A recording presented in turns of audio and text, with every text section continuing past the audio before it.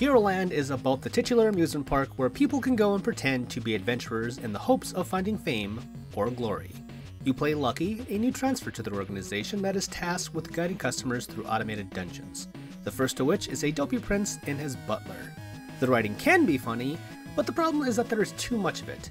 That is to say, it's the kind of dialogue where the same subject is repeated several times over. It's like, okay, we get it, move on. I'll move on myself and talk about the battle system. Since you're just a guide, all party members brought on the tour will fend for themselves.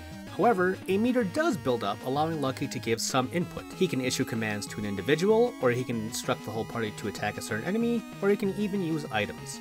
The map is fairly linear, simply go from one battle to another, all while trying to reach the goal.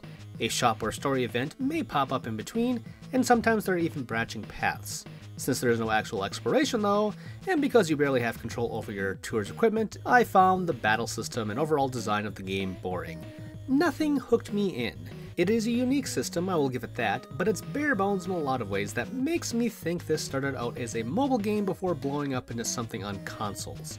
That's not to say it looks cheap, while it does cut corners like the lack of a big open world to explore. The cardboard cutout pixel aesthetics are great, and it's rather colorful too.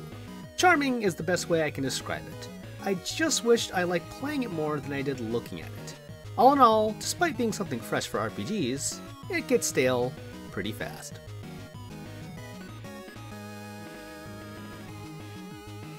Did you like that video? If you did, please like, subscribe, and spread the good word of ReActionExaminer.